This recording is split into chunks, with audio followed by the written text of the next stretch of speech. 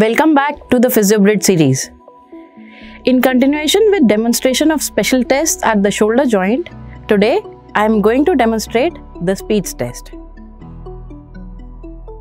Speech test is performed to identify biceps tendinitis as well as superior labral anterior posterior lesions, also known as SLAP lesions.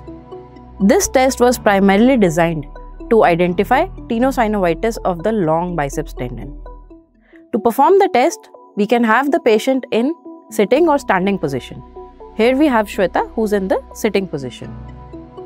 To start with, the shoulder is flexed to 90 degrees with the elbow extended and forearm completely supinated. With one hand, apply a downward pressure on the wrist and instruct the patient to resist any movement. The test is considered positive with a pain in the bicipital groove, which is indicative of a biceps tendinopathy. A deeper pain is indicative of labral tear. In a variation which is often called as the dynamic speech test, resistance is applied throughout the range of forward flexion at the shoulder, with the forearm in complete supination and elbow in extension.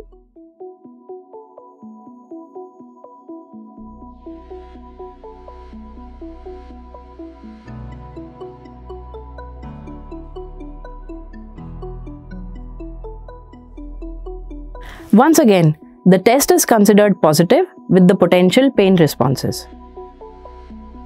Do like and subscribe the channel, and do leave your comments as to how do you find our videos.